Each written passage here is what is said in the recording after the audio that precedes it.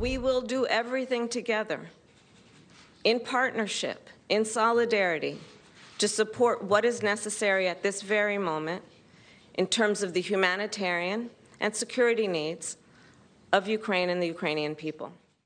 Vice President Kamala Harris out in Poland and doing her best to clean up the big mess over fighter jets for Ukraine.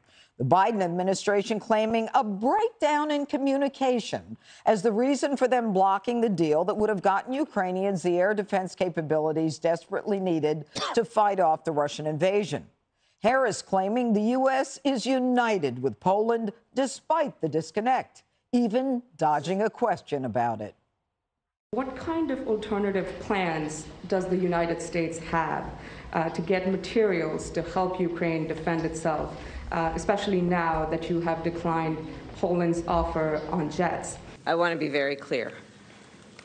The United States and Poland are united in what we have done and are prepared to do to help Ukraine and the people of Ukraine. Full stop.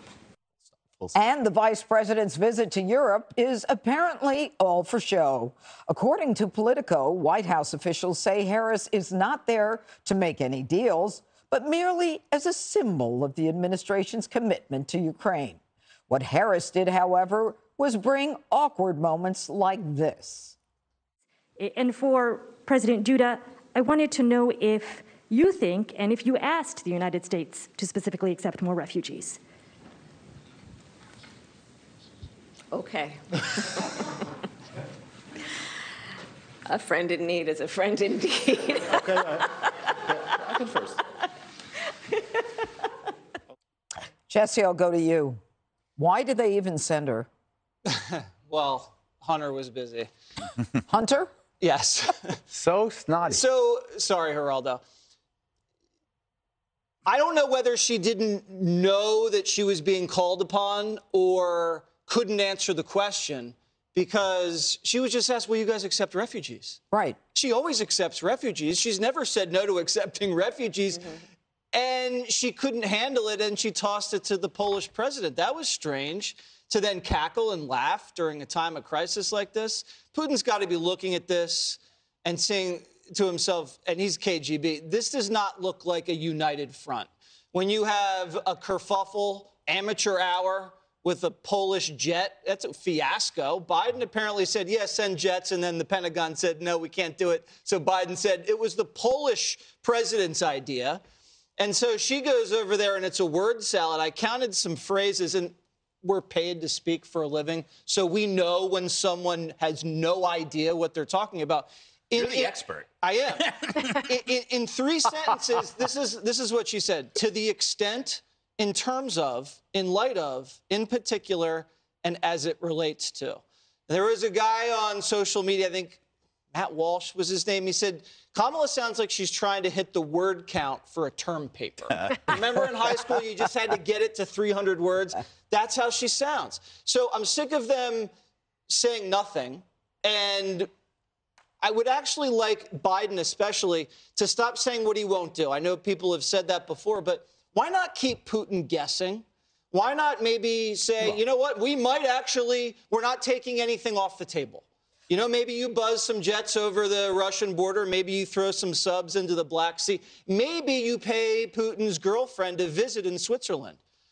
You knock on the door of the chalet, maybe deliver a bouquet of roses, maybe the CIA writes a little something in the note. I'll see you in The Hague. Get in his head, because right now, Putin doesn't, what's he have, 2 weeks to surround the capital? Zelensky's in deep trouble if he can't hold these guys off soon. And it's, you know, they're going to starve him out and then they're going to send in assassins. We don't have a lot of time. We have to do something more than we're doing right now. Well, you know, Dana, given the fact that she doesn't even have the ability to say, yes, we will accept refugees when she's in charge of the border, is really, it's stunning. I mean, she has the intellectual horsepower of a fourth grader. I mean, why is she there? Didn't she know that she'd be asked these questions? Well, I think that she was sent there on a mission that was destined to fail. And this has happened again and again to her. Intentionally? No, not necessarily. I think that because the administration is just like at cross purposes. At once, she was going to go to Poland because she was going to deliver something tangible. And then when she gets there, after the fact, they say, actually, no, she's just there to show a symbolic relationship. Now, her performance was very much not tear down this wall, okay? It was better than John Kerry taking James Taylor to France, but she gets there, so she doesn't have a deliverable to say, the MiGs are going to get to Ukraine.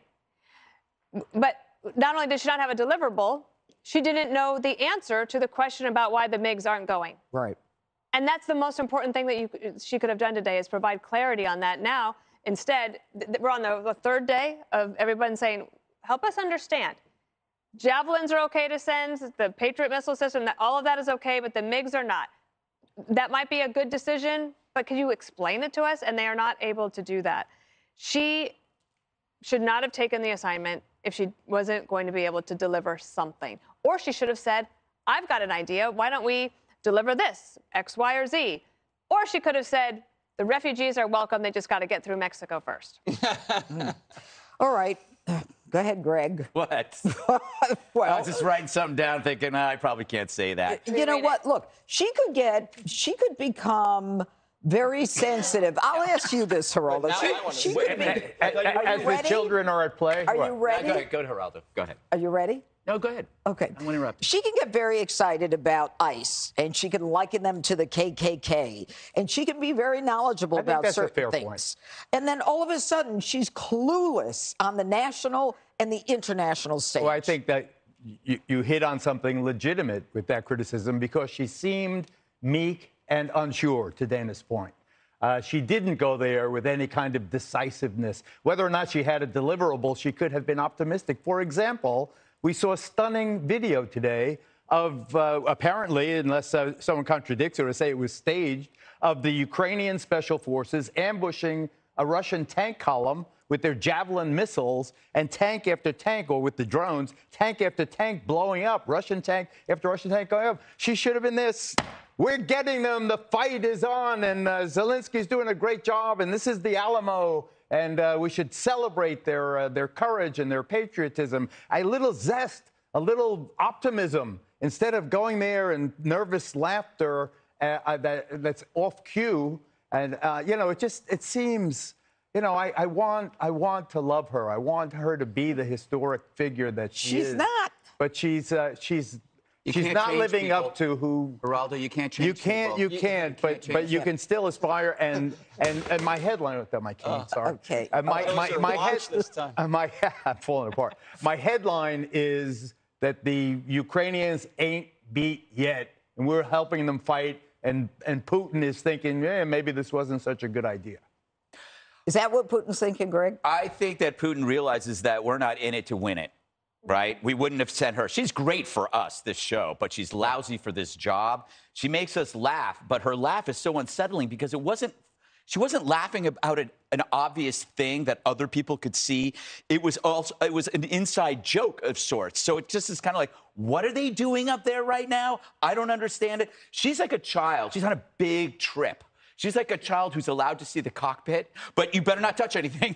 Please don't touch any of the buttons. She's not allowed to have any impact on anything because she's not to be, you know, they don't trust her. She is right now a Polish joke. And I love that she said full stop. But Yeah. But you think when you now that's the unserious stuff. The serious stuff and the sad part is this is a symbolic virtue signal that is replacing real activity. We do not need this sort of emblem, is what she was referred to. She's an emblem of our concern. We need a shocking, audacious diplomatic effort, and we need it swiftly. I've talked about it before. You know, we spent a lot of time and billions of dollars in the Ukraine. Now they need us.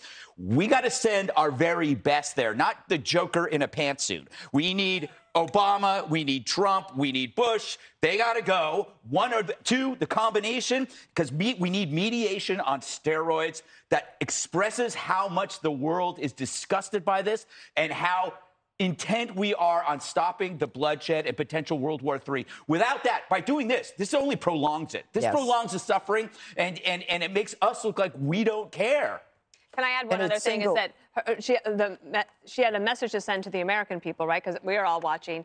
Putin's watching, but we haven't talked about the Ukrainian response, and their reaction to her speech was abysmal. And to Geraldo, you said she should have spoke with optimism for them. If you hanging on every single word the administration says, and those were the words today, Right. you would not feel like you were comforted. You definitely needed defiance. Yeah, and she has, I think, failed in all of those